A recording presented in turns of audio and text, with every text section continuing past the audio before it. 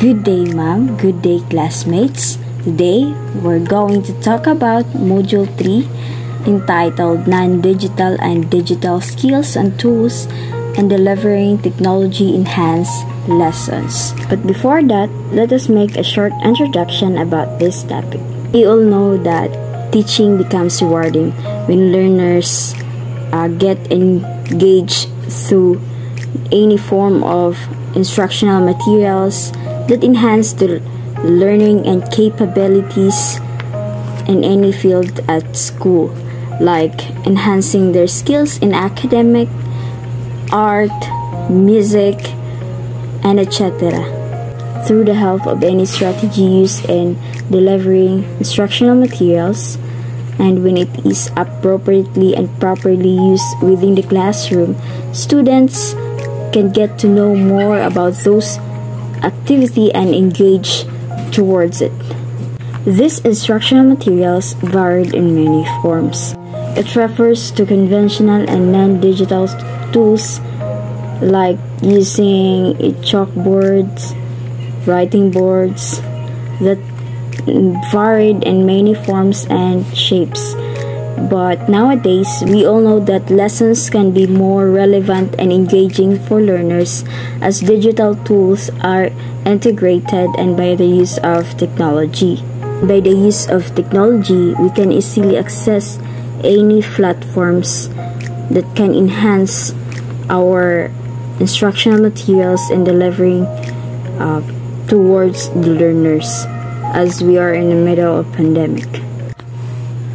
Hello, I am Margie P. Banyes and I am the first reporter of Group 3 and I'm going to report Lesson 1 and 2. Lesson 1 talks about development and use of non-digital or conventional instructional support materials, and also the Lesson 2 talks about select and use of tools for teaching and learning. Lesson 1, the content are diorama, nature table, writing board, flip chart, zigzag board, wall display, rope and pull display board, and also guidelines when designing conventional instructional materials. The development and use of non-digital and conventional materials helps us in facilitating and stimulating learning instructional materials towards learners. It helps them to showcase their talents and enhance their skills and capabilities that helps them to grow and add more new knowledge in everyday lives. Now, what is diorama? Diorama talks about how we are going to make the classroom creative and innovative because it is fun to build exciting scenes in a small space. Diorama are small scenes created of layers of materials, all depicting a similar concept or theme. They usually display a historical time period, nature table, or any fictional situation. Now, let's talk about nature table. A table that contains object or any scenes related to the current session or upcoming festivals, or a symbol of an ecosystem, because children love to follow the natural changes that the world offers each month, and classroom decoration reflect on this. Like this example, it shows about a nature table that has any journals and different names on the displayed table. Writing board displays information with chalk and chalkboard or blackboard, or special pens and whiteboard. Like this example, a chalkboard or a blackboard that can be used in delivering instructional materials such as writing visual aids in the classroom. There are suggestions in using writing board. First, keep the board clean. Second, use chalk or pens that contrast the background so that the students can see the information clearly, and make things and drawings large enough to be seen from the back of the room, and prepare complex drawing in advance if very complex. An overhead transparency or 35mm slide may be preferable. Underline headings and important or unfamiliar words for examples, and do not talk while facing the board. Do not block the student's view of the board, and stand aside when writing or drawing is completed. Allow sufficient time for students to copy the information from the board. So those instructional materials or suggestions and using writing boards helps us to improve the quality of providing learning strategy. Flip chart talks about a large tablet or pad of paper, usually on tripod or stand. Like this example, as we can see, it is a large pad of paper that is on a tripod and has a stand. There are some suggestions on using flip chart. First, use wide tip pens or markers. Markers with narrow tips produce printing that is difficult to read, so don't use markers with narrow tips. And second, print in block letters that are large enough to be read easily from the back of the room. Third, use different color pens to provide contrast, and this makes the pages visually attractive and easier to read. Fourth, use headings, boxes, cartons, and borders to improve the appearance of the page. Use bullets to delineate items on the page. Leave plenty of white space and avoid putting too much information on one page, because crowded and poorly arranged information is distracting and difficult to read. When pages are prepared in advance, use every other page, because if every page is used, color will show through and make text difficult to read. Have masking tape available to put pages up around the room during brainstorming and problem-solving activities. To hide a portion of the page, fold up the lower portion of the page and tape it.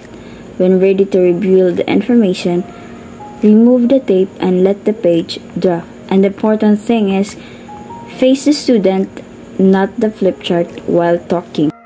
Zigzag board talks about a multi-board series of 3 or 4 rectangular boards.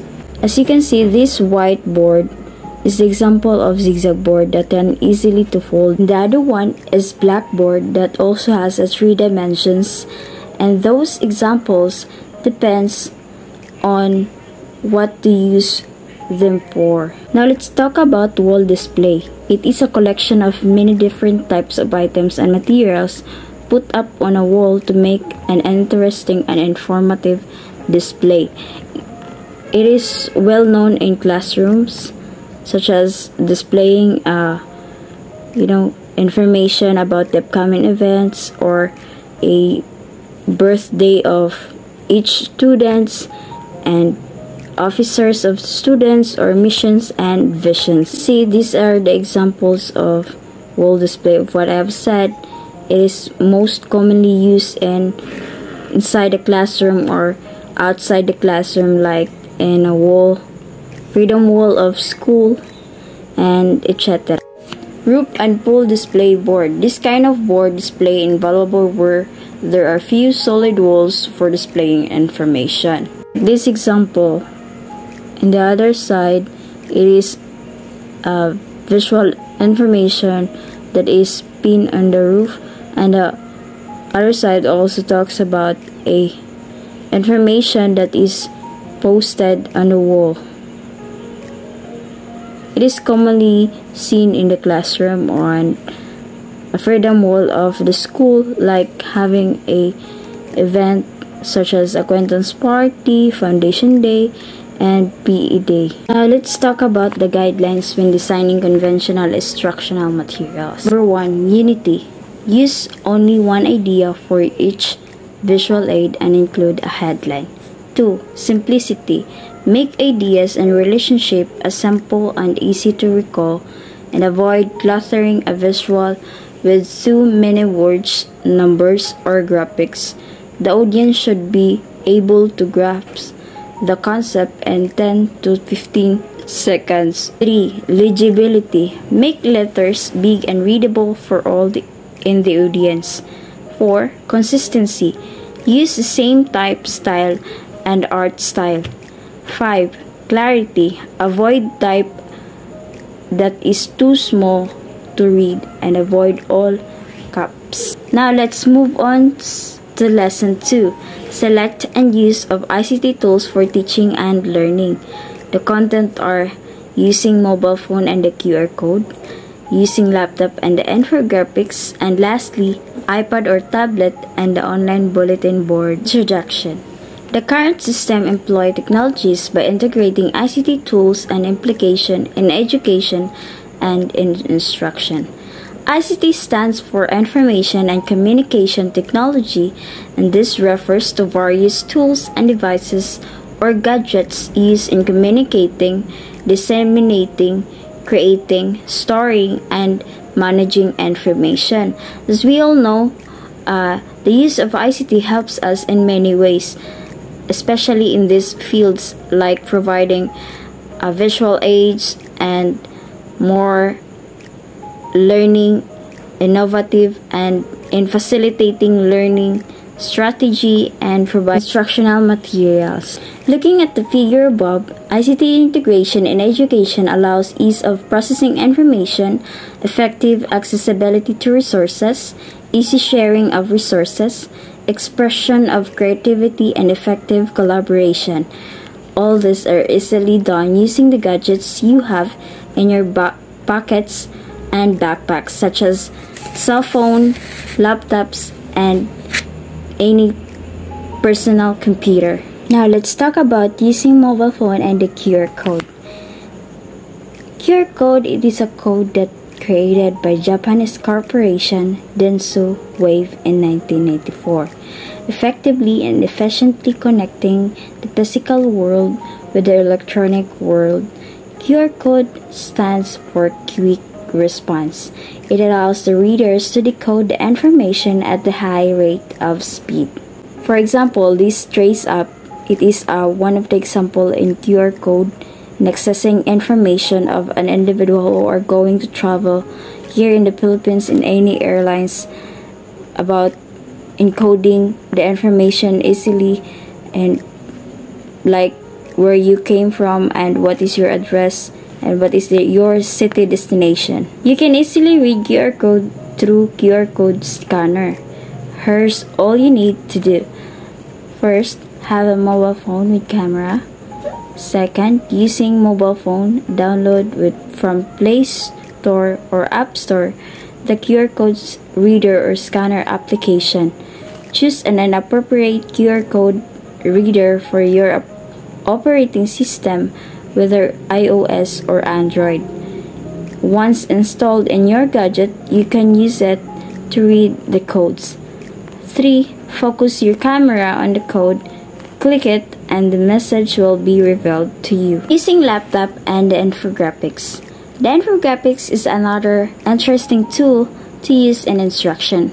A visual representation or an image such as diagram, chart, or picture representing information or data.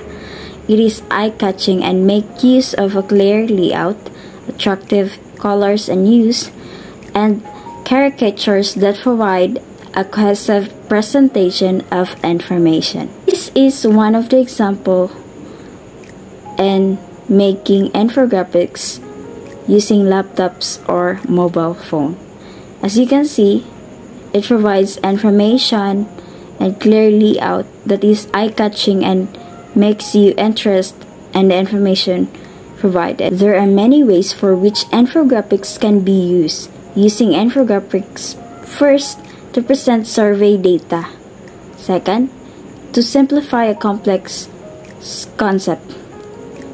Third, to explain how something functions. Fourth, to compare. Fifth, to present interesting facts. Last topic, iPad or tablet and online bulletin board. Creativity and collaboration are fun. So, an online bulletin board is a way of presenting ideas with a twist and interest with no cost at all. You're just going to visit any website that is use an online bulletin board. Step 1, search for https://padlet.com/. Step 2, sign up or log in using any of your social media accounts. 3, if you want to make your own, click Make a Padlet. A. You can choose start with a blank or pick a template. B. Start making posts by clicking the plus sign. And C. Make your post as creative as you can by clicking modify and selecting your choice of color, font, theme, and etc. D. You can now share your Padlet or online bulletin board to your friends. Click share and allow others to have access to it, or you can share through the social media accounts where others can view it. Step 4. If you want to join someone's bulletin board, click Join a Padlet. A. Enter the dialog box the URL of the Padlet you want to join. B. Start posting on your own friends or classmates' Padlet by clicking the plus sign. That's all for today. Thank you for listening and watching.